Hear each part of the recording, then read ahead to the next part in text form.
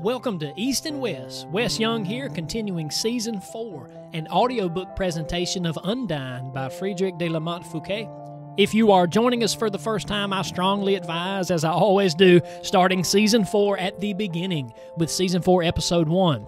Now, today's episode is Undine Chapter 5. To recap, in Chapter 4, readers learn so much about the mystery of Undine, who we now know is a water spirit that only gains an eternal soul when she's married to a human, the knight Huldbrand.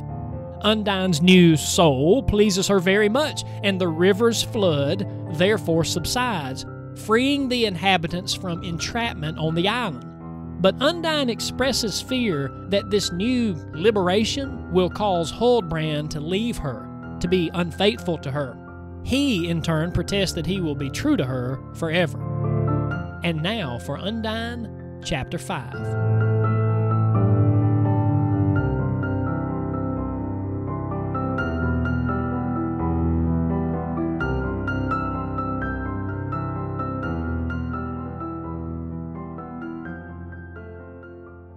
Next morning, when Huldbrand awoke from slumber, and perceived that his beautiful wife was not by his side, he began to give way again to his wild imaginations, that his marriage, and even the lovely Undine herself, were only shadows without substance, only mere illusions of enchantment. But she entered the door at the same moment, kissed him, seated herself on the bed by his side, and said, "I have been out somewhat early this morning to see whether my uncle keeps his word. He has already restored the waters of the flood to his own calm channel, and he now flows through the forest a rivulet as before, in a lonely and dreamlike current. His friends, too, both of the water and the air, have resumed their usual peaceful tenor, and will again proceed with order and tranquillity, and you can travel homeward without fear of the flood whenever you choose." It seemed to the mind of Huldbrand that he must be in some waking dream. So little was he able to understand the nature of his wife's strange relative. Notwithstanding this, he made no remark upon what she had told him, and her surpassing loveliness soon lulled every misgiving and discomfort to rest.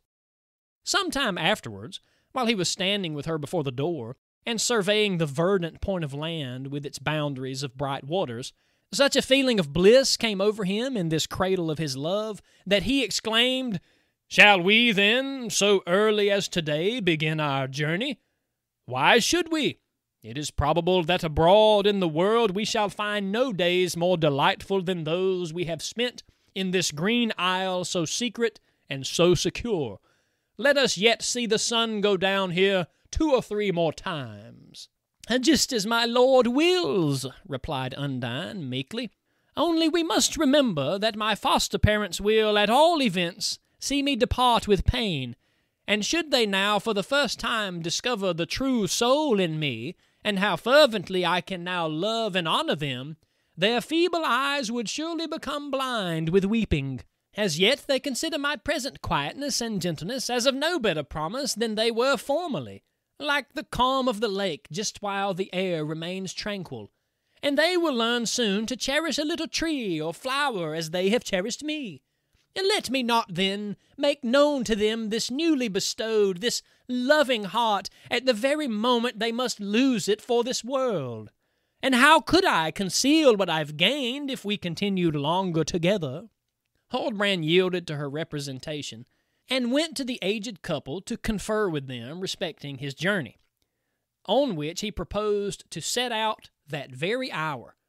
The priest offered himself as a companion to the young married pair, and after taking a short farewell, he held the bridle while the knight lifted his beautiful wife upon his horse, and with rapid steps they crossed the dry channel with her toward the forest. Undine wept in silent but intense emotion. The old people, as she moved away, were more clamorous in the expression of their grief. They appeared to feel, at the moment of separation, all that they were losing in their affectionate foster daughter. The 3 travelers had reached the thickest shades of the forest without interchanging a word. It must have been a fair sight in that hall of leafy verdure to see this lovely woman's form sitting on the noble and richly ornamented steed. On her left hand, the venerable priest in the white garb of his order. On her right, the blooming young knight, clad in splendid raiment of scarlet, gold, and violet, girt with a sword that flashed in the sun, and attentively walking beside her. Huldbrand had no eyes but for his wife. Undine, who had dried her tears of tenderness, had no eyes but for him, and they soon entered into the still and voiceless converse of looks and gestures, from which, after some time, they were awakened by the low discourse which the priest was holding with a fourth traveler, who had meanwhile joined them unobserved. He wore a white gown, resembling in form the dress of the priest order, except that his hood hung very low over his face, and that the whole drapery floated in such wide folds around him as obliged him every moment to gather it up and throw it over his arm, or by some management of this sort to get it out of his way. And still it did not seem in the least to impede his movements. When the young couple became aware of his presence, he was saying, "And so, venerable sir, many as have been the years I have dwelt here in the forest, I have never received the name of hermit in your sense of the word. For as I said before, I know nothing of penance, and I think, too, that I have no particular need of it. Do you ask me why I am so attached to the forest? It is because its scenery is so peculiarly picturesque, and affords me so much pastime when, in my floating white garments, I pass through its world of leaves and dusky shadows, and when a sweet sunbeam glances down upon me at times unexpectedly." "You are a very singular man," replied the priest, "and I should like to have a more intimate acquaintance with you." "And who, then, may you be yourself to pass from one thing to another?" inquired the stranger. "I am called Father Helman," answered the holy man, "and I am from the cloister of Our Lady of the Salutation, beyond the lake."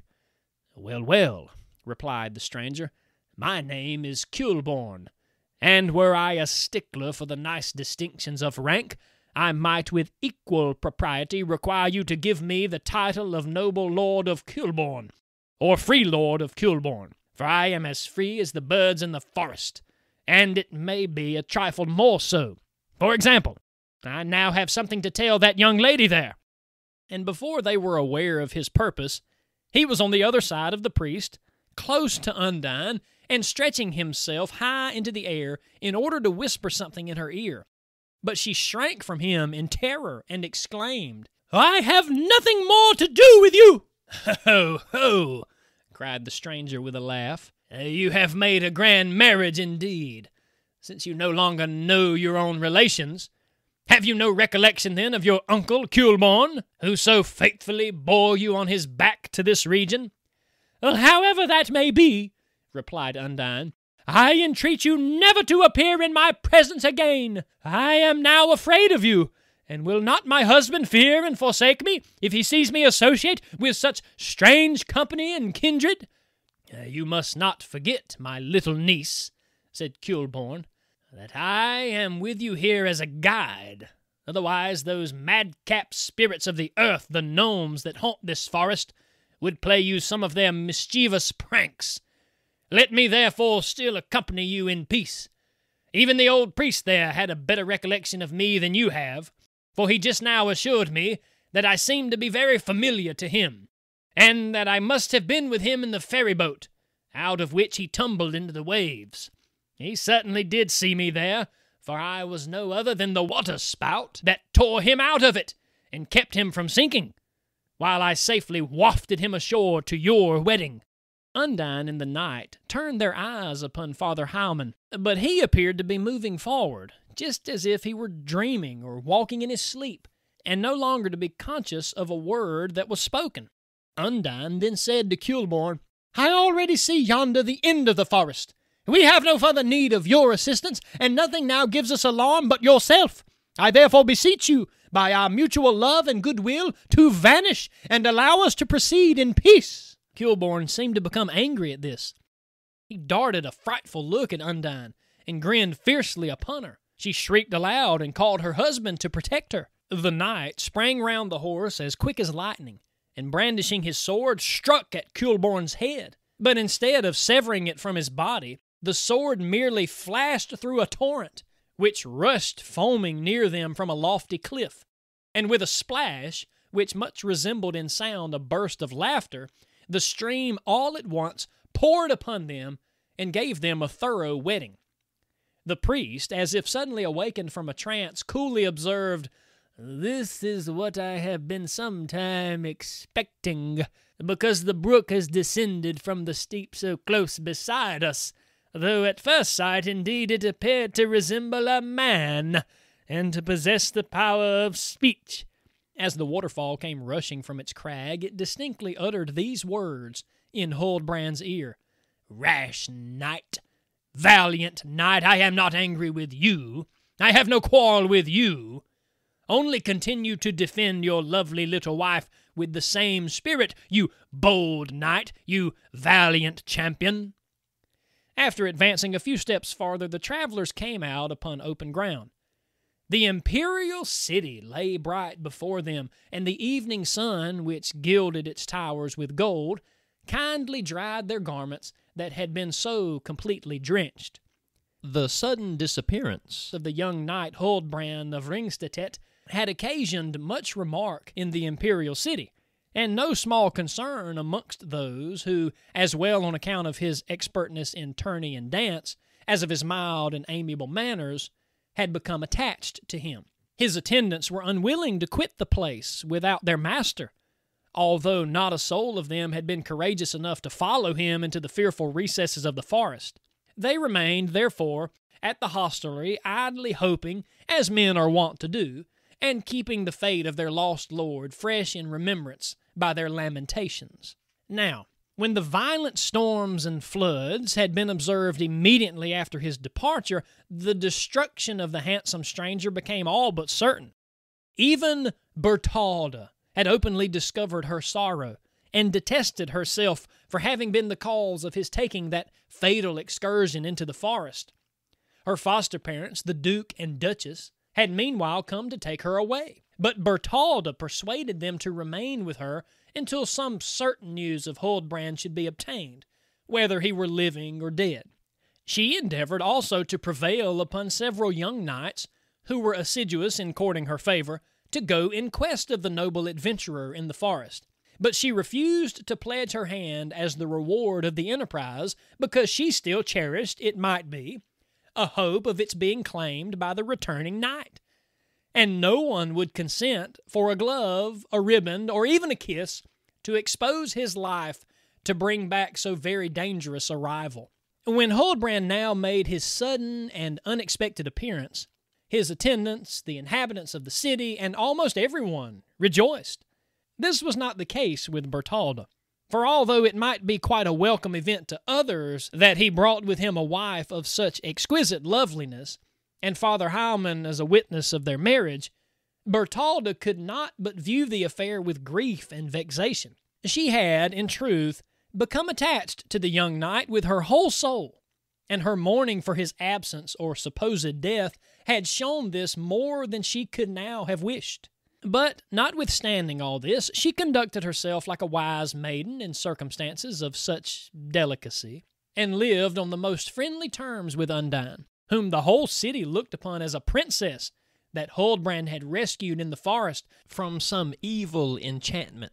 Whenever anyone questioned either herself or her husband relative to surmises of this nature, they had wisdom enough to remain silent, or wit enough to evade the inquiries.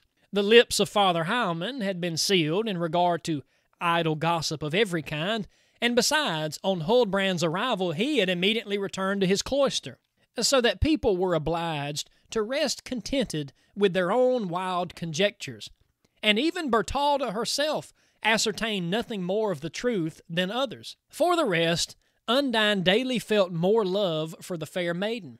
"We must have been before acquainted with each other," she often used to say to Bertalda, "or else there must be some mysterious connection between us. For it is incredible that anyone so perfectly without cause, I mean without some deep and secret cause, should be so fondly attached to another as I have been to you from the first moment of our meeting." And even Bertalda could not deny that she felt a confiding impulse, an attraction of tenderness toward Undine, much as she deemed this fortunate rival the cause of her bitterest disappointment. Under the influence of this mutual regard, they found means to persuade, the one her foster parents and the other her husband, to defer the day of separation to a period more and more remote. Nay, more, they had already begun to talk of a plan for Bertalda's accompanying Undine to Castle Ringstedt, near one of the sources of the Danube. Once, on a fine evening, they happened to be talking over their scheme just as they passed the high trees that bordered the public walk. The young married pair, though it was somewhat late, had called upon Bertalda to invite her to share their enjoyment, and all three proceeded familiarly up and down beneath the dark blue heaven, not seldom interrupted in their converse by the admiration which they could not but bestow upon the magnificent fountain in the middle of the square, and upon the wonderful rush and shooting upward of its waters. All was sweet and soothing to their minds. Among the shadows of the trees stole in glimmerings of light from the adjacent houses, a low murmur as of children at play, and of other persons who were enjoying their walk floated around them. They were so alone, and yet sharing so much of social happiness in the bright and stirring world, that whatever had appeared rough by day now became smooth of its own accord. All the three friends could no longer see the slightest cause for hesitation in regard to Bertalda's taking the journey. At that instant, while they were just fixing the day of their departure, a tall man approached them from the middle of the square, bowed respectfully to the company, and spoke something in the young bride's ear. Though displeased with the interruption and its cause, she walked aside a few steps with the stranger, and both began to whisper, as it seemed, in a foreign tongue.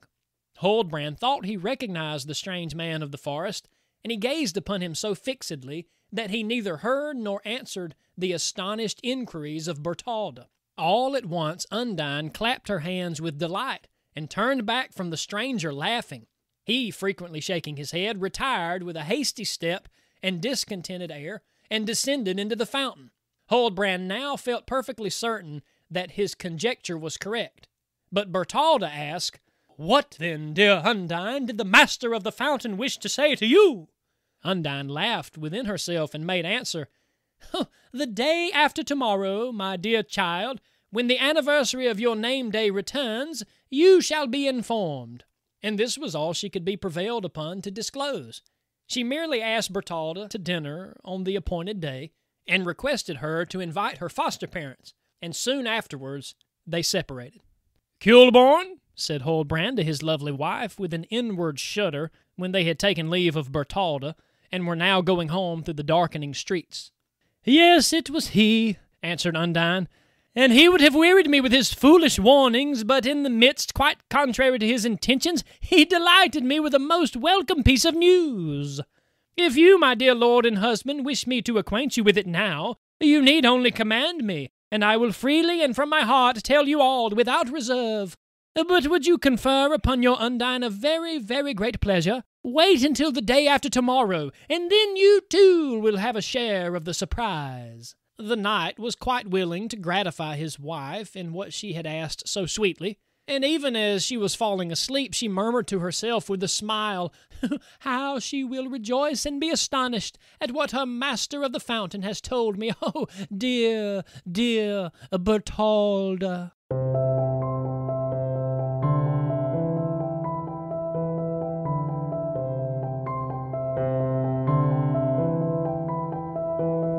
A few thoughts after Chapter 5. Well, now we know more of this great white figure that has haunted the forest and the story all along, shrouded in mystery. The creature is the spirit of the river and is Undine's uncle named Huldbrand. For the life of me, I can't tell if Huldbrand is happy about Undine's marriage to the knight or not.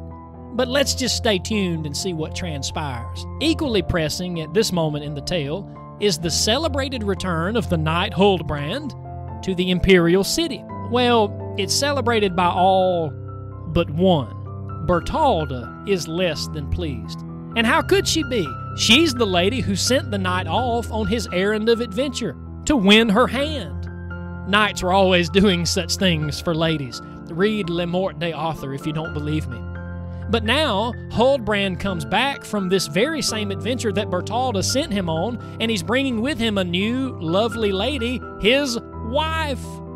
Peculiarly, and perhaps problematically, one man and two women is rarely a recipe for success, Bertalda sticks around and actually becomes quite a friend of Undine. As Chapter 5 closes, apparently the spirit of the water fountain has given Undine a bit of happy news concerning Bertalda. But both Huldbrand and readers are for the moment left in the dark about what this news might be. It only remains for me to close with a couple of thoughts about Huldbrand's quest. 1.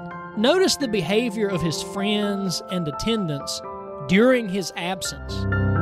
They waited and watched and finally rejoiced at his return. There is perhaps a parallel here to how we ought to wait and to watch and eventually rejoice at the return of our own friend and king, who is away at present, but by his own promise is coming back any day now. After all, in the Lord's Prayer, there is that rather ominous, mysterious, and beautifully hopeful line, "Thy kingdom come," which we are to ask for every time.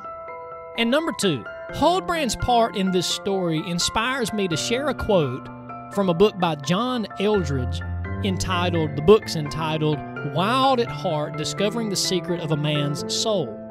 And Eldredge writes this, quote, "Deep in his heart, every man longs for a battle to fight, an adventure to live, and a beauty to rescue." Certainly we see Huldbrand enacting this, but I think that's equally applicable to men today. There's something for us guys to think about. Anyway, I hope you'll join us for the next installment, Chapter 6. We have officially passed the halfway point. The book only has 10 chapters. But until then, press on, everybody.